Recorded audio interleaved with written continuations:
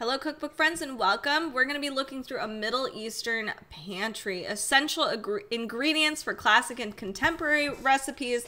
This is a cool one because this does go through everything by actual ingredient, which is interesting. There's not a lot of cookbooks that do it. There's some, but not a ton. So here's what it looks like. It is very visual, very fun. I love the photography. It really is beautiful. So we have a lot of basics in here as well that they go over, but just an explanation of where some of these recipes come from. It spans all across the Middle East, which is very cool. We have some contemporary recipes, some traditional ones that you might be familiar with. This is what the chapters are, how they are organized. So they're kind of the building blocks to the recipes. In the beginning, we start with basics like shawarmas, different spice blends, that kind of thing, even how to make your own. So here are examples of how to use those spice blends. So we have dukkha roasted root vegetables. Here we have a white coffee. So now we go into condiments. So that's the same thing. We have building blocks, an explanation of what each condiment is, what the essentials are, but then how to use them in each or in dishes, which is really fun. So let's look through some of our mains here, how we do this. Oh, cucumber pickles. Ooh, those look beautiful. All right, so we have an olives chapter. It explains like the origins, the history, which is really cool. If you want to have a really engaging cookbook and learn something new, then this is the way to go.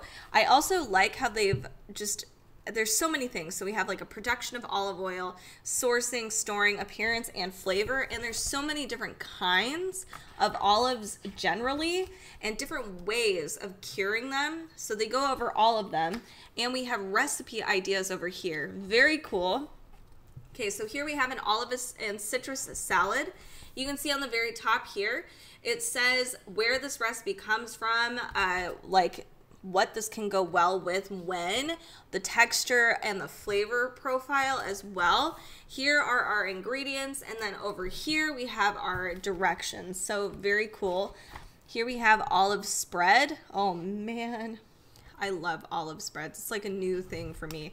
Here we have storage directions. So that's really helpful if you do make a whole batch, especially for somebody like myself, and you're the only one eating it, then you can know how to store that.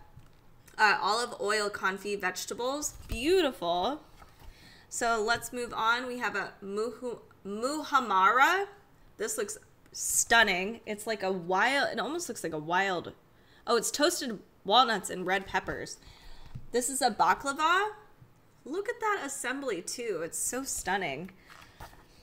Sesame as the ingredient, and then we talk about it, and then the building blocks. So tahini is something that a lot of Middle Eastern and Mediterranean dishes will use. Actually, lots of dishes will use tahini.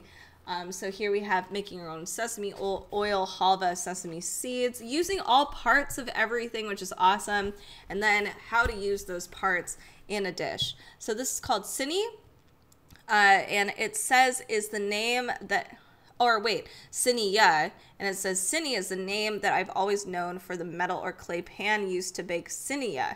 The dish is made with lamb, beef, or vegetables, sometimes a layer of bulgur, wheat, and topped with tahini sauce. Some think it's a casserole, some are like, no, it's kind of like a shepherd's pie. So we have this is inspired by Ghazan Fisherman's version. It looks beautiful and tasty. Here we have some landscapes. This is a Zurich Palau. Sorry, this is a Persian barberry rice. That's what I probably should have said. It looks beautiful. This is a braised stuffed apricot and date. Yum. Pomegranate molasses. There's a whole molasses chapter. Spiced Ceylon carrots. That looks beautiful. And a lot of these recipes are actually very approachable from what I've gathered. So it does talk about like, there are some ingredients that might be a little more difficult to get, but you can get them, most of these in Amazon, find substitutes pretty easily. Because like this one is like cornstarch, whole milk, rose water, and sugar. So easy peasy. Rose legume. It is a popular confection in the region. Ooh, it's similar. You may know it as Turkish Delight. So honey as an ingredient. Here's some different recipes. Lokma with honey saffron syrup. That sounds so... Those look like little mini donuts. Here's tabbouleh. Toasted friki and vermicelli with eggplant. Wow.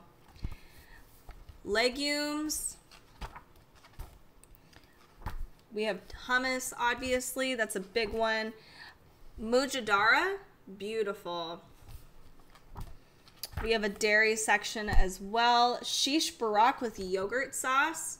That looks really good. Mansaf. That's like a lamb stew. Wow. Meat and fish section. So not for vegetarian friendly. Look at this. This is a DIY basturma, which is, so it's a spice blend, but it's a beef eye round. So that's, and you can use that all in different things like basturma eggs, and then you can use it here in the sucuk pide.